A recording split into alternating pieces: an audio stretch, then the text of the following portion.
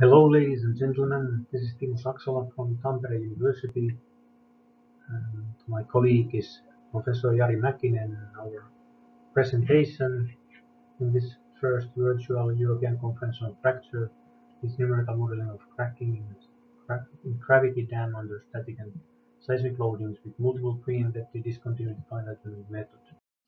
First, we would like to give some background and motivation for the study. The failure analysis of dams is an important task in geotechnical engineering, especially in seismically active areas. And for concrete, this task involves modeling crack propagation under, for example, earthquake-induced ground motion. Most of the concrete dam failure analysis are usually performed by damage plasticity models using finite element method. And these methods you model the crack in a smeared sense as localized deformation. However, this study presents or applies embedded discontinuity finite element method for analyzing a concrete dam under earthquake ground motion. And we use as our numerical example the Koine dam data given in the internet. So this dam during the 67 earthquake undergone some considerable damage and cracking. We try to predict this in the monolithic of the dam under the accelerograms recorded at that time, and also in an overflow situation. First, we present the theory of the simulation model. So we use the embedded discontinuity finite element method for modeling concrete fracture. And we have the multiple intersecting discontinuity version where three discontinuities are embedded before the analysis in each finite element in the mesh. For triangular element, which is here, the discontinuities are embedded parallel to the element edges. And for such case, we can write the displacement and strain fields as. So the displacement field consists of the regular term and then the enhanced term, where there's Heaviside function defined at each crack, and then special ramp function phi, which I explain shortly. Then the displacement opening vector alpha. Taking gradient, we get the strain, where there's regular term first, and then the enhanced terms. Delta is here the Dirac delta function coming from the gradient of the Heaviside function.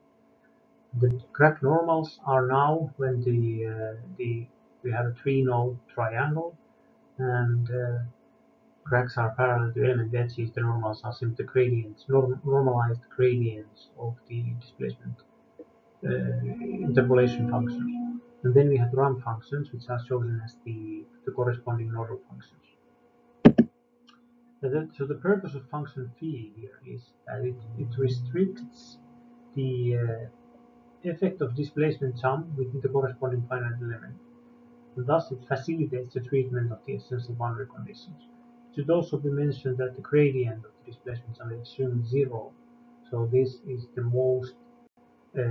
constant mode 1 and 2 approach, because the strain for linear triangle is constant. It is logical to assume that also the displacement jump is constant, element-wise. We have a 1D illustration of the embedded discontinuity method. So this is a two-node bar element fixed at the other end and pulled at the other.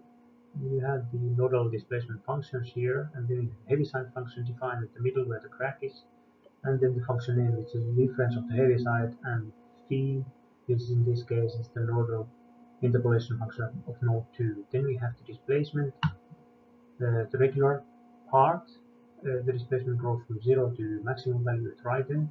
Then we have the term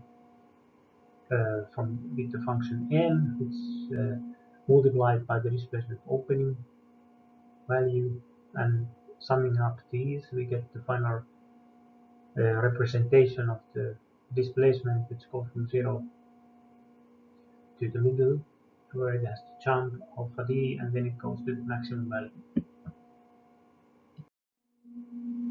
Then we need to solve for the displacement jump and the traction vector and the other internal variables. And for this end, we have a plasticity-inspired model.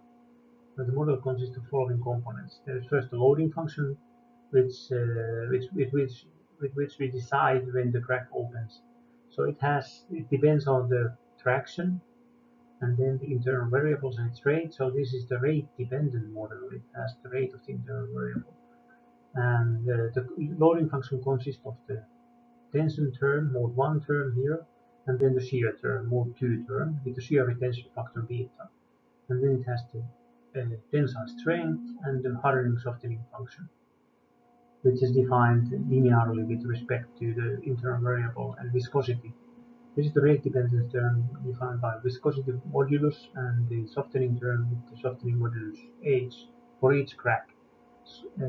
Exponential softening is defined here, calibrated with the mode 1 fracture energy. Then this is the evolution equation for the traction and the evolution equations for the crack opening vector and the internal variable. These are the defined and goes to computational plasticity. So with these, we fulfill the dissipation equation and then the consistency condition. This so-called consistency formulation. And so the evolution of the traction vectors is based on Cauchy expression of traction and as an inner product between the stress tensor and the crack norm. So this relation defines the final stress-strain relationship like this. So here you have the elasticity tensor, regular finite element strain, and then the enhanced terms. So the material behavior is locally isotropic and linearly elastic until the tensile strength is reached, after which exponential softening expressed in terms of the crack opening begins. Then we go to the solution of the equation of motion, the global equations of motion, and we have a ground motion boundary condition. The global equations of motion with the ground motion boundary condition are solved with explicit time integrated here. We have the equation of motion with nominal internal force term, and then on the right hand side, on the force side of the equation, we have possible external force vector, and this term which comes from the ground motion. With this, we solve the acceleration, and then we proceed in time further with these equations for the displacement and velocity. So L here is the influence matrix for the ground motion acceleration, and this one U double dot GT and Fx are the external force vector containing contributions for the self-weight of the dam and the hydrostatic forces due to the reservoir. So the ground motion, this is actually the ground motion acceleration, this UG. And Rayleigh damping. Mass proportional Rayleigh damping is used here. With C is some factor times the mass matrix. Which is the alpha is the proportionality factor. So mass proportional damping is used because diffuse proportional damping drastically decreases the critical time step of the explicit time integration schemes. And the hydrodynamic forces are accounted for with the additive mass technique by Westergaard. Now we go to the numerical examples. So the first case is Koina dam under quasi-static loading. So Koina dam under self-weight and the full reservoir situation and an overflow situation is simulated first. Here the material parameters, the model parameters for the model, and the overflow pressure is increased linearly during the simulation until cracks did fall. So here you see the dimensions, the 2D modeling, and here you see the dimensions of the dam and the overflow pressure here, and this is the finite element mesh for this analysis. So when we solve this, we get the first crack appearing at the upstream corner of the base here, where the bending tensile stress is at its maximum. And the second crack appears higher in the upstream phase, this one, and it propagates into the monolith with curved trajectory. So you can see here two cases with two values of the pressure, and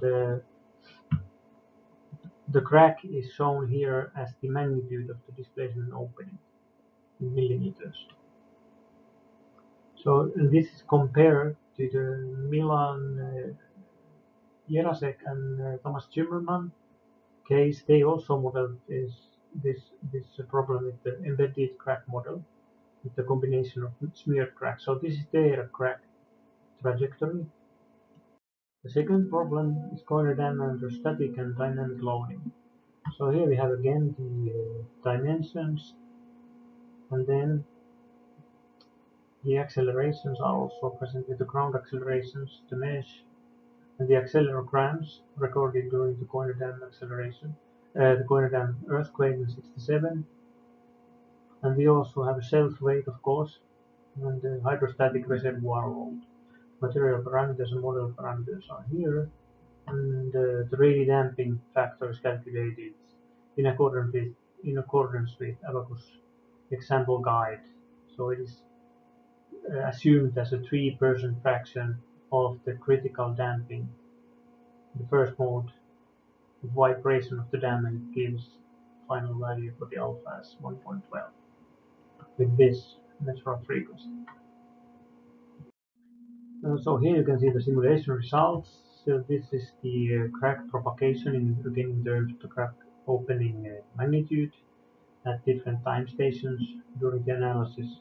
At figure A, you can see that again the monolith first fails here at the bottom, at the base, the upstream base here due to the tensile stresses, and secondary crack appears again, but now in contrast to the overflow situation, the static quasi-static one. Now due to the ground motion acceleration, the secondary cracking appears in the downstream side at this corner where the geometry changes. So there the new crack initializes. And you can see its propagation here, and in figure D the horizontal crest displacement at the top is recorded for linear elastic case as red curve. Then there is linear elastic with this hydrodynamic force, the black curve, and then there is the curve with the plasticity, the crack opening. I mean, the crack model enabled is the blue curve. And this simulation is compared to the Abacus example problems guide result for the same problem, and you can see here the damage going to the Abacus concrete damage model. So the cracks are at the similar locations as with our prediction. So the present model can capture also this correct failure modes of the dam under ground motion excitation. And with these examples, we come to the concluding remarks. So discontinuities are pre-embedded parallel to the edges of each triangle element in the mesh, and this approach is thus similar to the cohesive interface element approaches. However, in contrast to those cohesive zone elements, here the extra variables, which are the crack opening vectors, are local in nature, so that they can either be eliminated by static condensation or treated similarly as the plastic strain tensor in plasticity models. Thereby, the present approach is computationally cheaper than cohesive zone interface element methods. And the numerical examples, we simulated the Koine dam under quasi-static loading due to an overflow, and also under dynamic loading under the 1967 earthquake. And these simulations demonstrated that the present approach can predict the salient features of gravity dam under both quasi-static and seismic excitation. Specifically, the cracking behavior predicted here is generally similar to the one predicted with plasticity damage models of previous studies. Therefore, it can be concluded that the present approach could be a tool in earthquake engineering, especially after its future extended to 3D. Thank you for your attention.